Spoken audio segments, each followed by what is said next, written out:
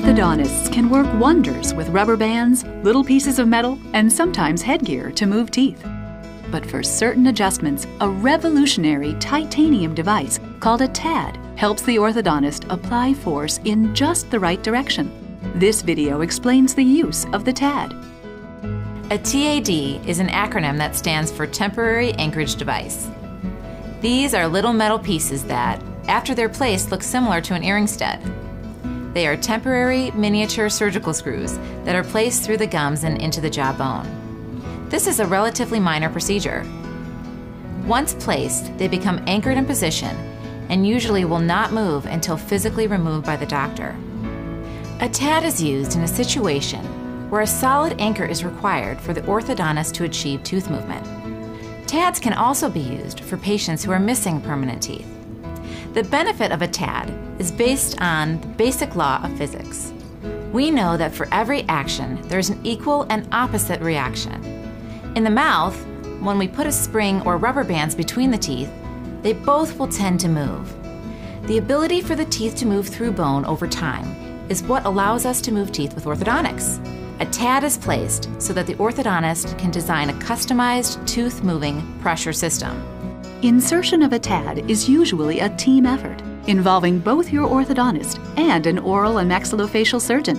Your orthodontist will refer you to a surgeon who will meet with you to evaluate your individual situation, discuss the procedure, perform certain diagnostic tests, and schedule the surgery.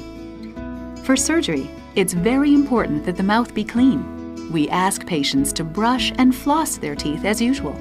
Also, it's best to go to surgery wearing loose and comfortable clothing. The placement of temporary anchorage devices is another excellent example of how orthodontists and oral and maxillofacial surgeons often work as a team to provide patients with the best possible treatment results. And as they told me what was going to happen and how they were going to do it, I was much more comfortable. The surgery is done in the oral and maxillofacial surgery office using local anesthesia. The TAD is simply screwed into the proper position and the patient can resume their normal activities that day. Patients generally do very well after this surgery, and any discomfort can be handled with an over-the-counter pain medication. Patients should know that a TAD and the gum tissue around it needs to be kept very clean. If it is not kept clean, the gums can get inflamed and an infection may develop. Infected and inflamed gum and bone tissue can weaken the TAD, and it may need to be removed. A TAD may also come loose over time. Remember, it is a temporary implant that may lose its solid feel and need to be replaced. TADs contribute to predictable results. They allow an orthodontist to move teeth in directions that just appliances on teeth cannot accomplish. TADs can shorten treatment time and may be used in patients of any age and in many different areas of the mouth.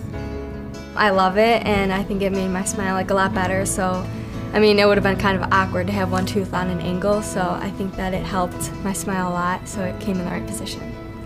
Finally, TADs may be used as part of an orthodontic treatment program, which will prevent more costly and intrusive dental work. The patient may return for orthodontic brace activations and use of the TAD almost immediately. Some patients have their TAD in for only a portion of their treatment, with as little as 6 months, while for others, they have them in for the duration of their orthodontic care. When TADs are required for longer treatment periods, their positions may need to be changed. When the treatment is complete, commonly TADs can be removed with no anesthesia or with a topical numbing cream. Questions? Ask your orthodontist or your oral and maxillofacial surgeon for more information.